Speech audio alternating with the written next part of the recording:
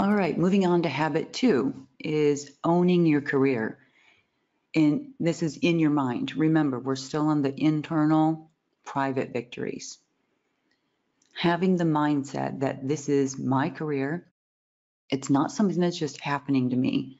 It's something that's going to develop into more than a job if I want more than a job, if I want to own my career and be happy with my career. So, and along the lines of being proactive, that proactive mindset isn't just about your case files or your transactions, your closings. It's about being proactive, putting the time in to develop your career. In other words, don't wait to ask, to be asked to learn a new skill. Your mindset becomes, this is my career, and I'm the only one responsible for how successful it is. And I like to say this because every single successful paralegal that I've met over the last 25, 30 years has this habit. The ones that I specifically have been asking, the last 10, 12 years, said that developing this one habit, this change of their mindset, changed the trajectory of their career. Early on, they realized that they and they alone had the power to choose where their career would go. I love this quote. It's the one single quote that sums up this habit perfectly. So first, have the mindset that the driving force of your paralegal career is going to come from you. If you want work that's more challenging and stimulating, go get it. But there are some outwardly things that you can do to help change your mindset as well.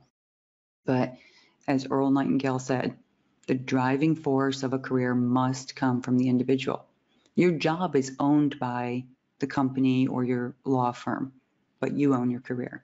So one active step that we can take is if you have these annual performance reviews, look at those instead of, oh no, it's the time of year where people are going to evaluate me and that's going to determine my raise or my bonus. Instead of looking at it like it's the performance review period, look at it as its career development period.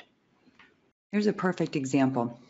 How many of you have been to a car dealership where they do some work on your car, or maybe it's even a call with a customer service rep for your cable or phone company?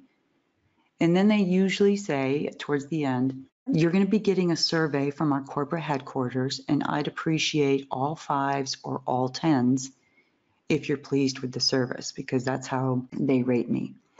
If you weren't pleased enough to rate me that high, I'd like to know now so that I can do something to fix it. And the last time that happened to me, I thought, we can all learn an important lesson from that. If your firm or organization has a formal performance review process, even if they don't, why wouldn't you ask the same thing of the people you spend hundreds and hundreds of hours working for each year? Why wouldn't you go to those attorneys in advance of your performance review, not just once, but on a regular basis throughout the year, and ask, is there anything I could be doing to better support you? If you were to rate my performance today, would it be anything less than outstanding? If so, can we talk about why and what I can do to improve it?